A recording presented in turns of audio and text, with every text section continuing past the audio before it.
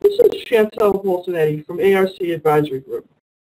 I'm one of the members of ARC's Industrial Networks coverage team and have conducted numerous studies in this area, including on industrial Ethernet switches, industrial Ethernet devices, serial device networks, and wireless.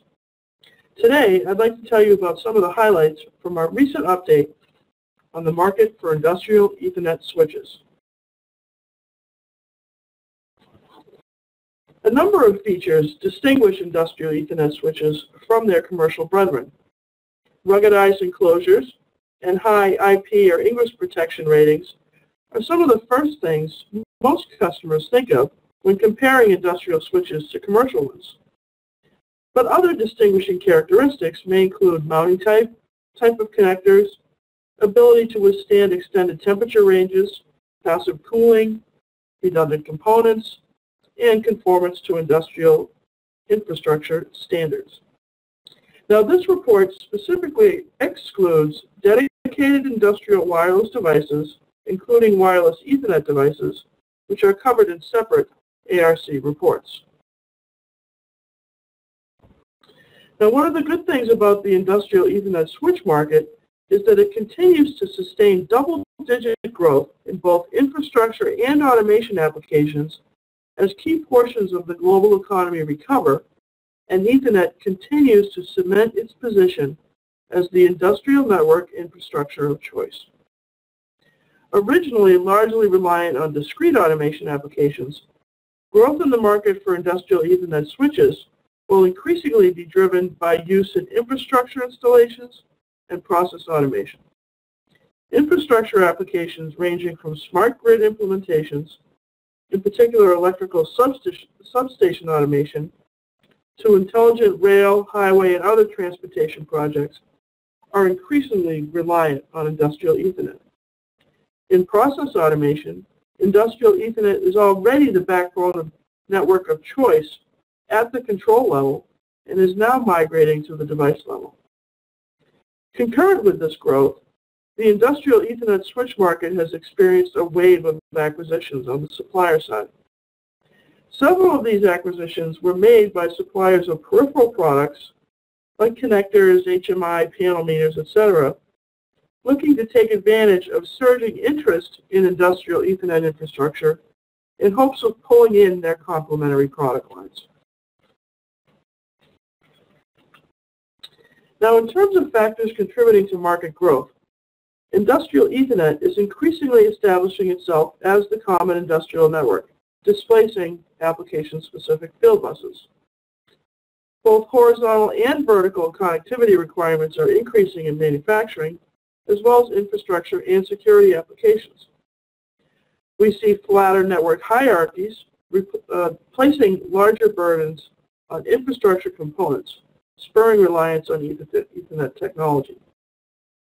Continued migration into more recession-proof segments, such as electric power, intelligent transportation, and security and surveillance, offsets cyclical and other downturns in the traditional industrial applications.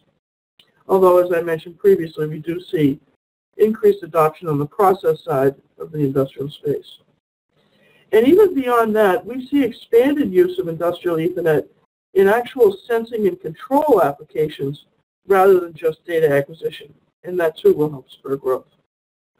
We also see escalating use of embedded video applications, including in machine vision, and these applications require greater bandwidth, PoE, or power over Ethernet, and IP capabilities for the IP cameras used in security and surveillance applications. Industrial Ethernet also represents cost savings for users, OEMs and integrators, and vendors relative to dedicated or application-specific automation networks. And finally, both Ethernet and wireless are emerging as the core infrastructure for the coming Internet of Things. Now, factors potentially inhibiting growth in our minds include certainly the continuing competitive and price pressures throughout the architecture. We also see continued uncertainty, stagnation, and increased competition in the Asian market in particular, especially China and Japan, which are both important markets for industrial Ethernet switches. There are also persistent concerns about network security. A continued lack of a security skill set at the implementation level is also a hindrance.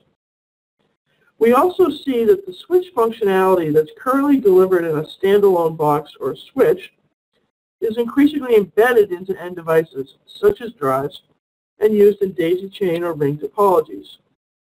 On the other end, we see the functionality associated with higher-end managed switches can migrate into HMIs and PLCs. There are also, of course, reliable wireless applications that function in the same target environment that industrial Ethernet suppliers are pursuing. And of course, wireless has significant incremental advantages when it's reliable in areas such as cost of implementation. And also, alternative technologies such as Ethernet over power lines is attractive, but in the current iteration, its performance is limited by low data rates. This will limit its applicability in our minds, and therefore its potential as a displacing technology. Now, industrial Ethernet switch suppliers are faced with a widening landscape upon which to direct your strategies. Things like device characteristics, standard support, tool set supplied, and a myriad of other decisions must be driven by which of the market subsets are to be targeted.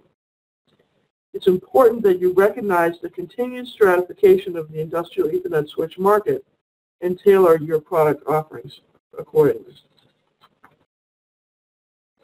Now, with the exception of IEEE 802.1x, most security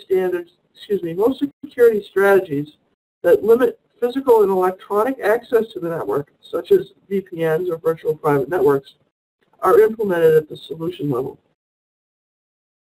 So it's important that vendors evaluate and execute the security approach that is the best fit for your target market, because there's many layers of implementation possibilities there for a secure network.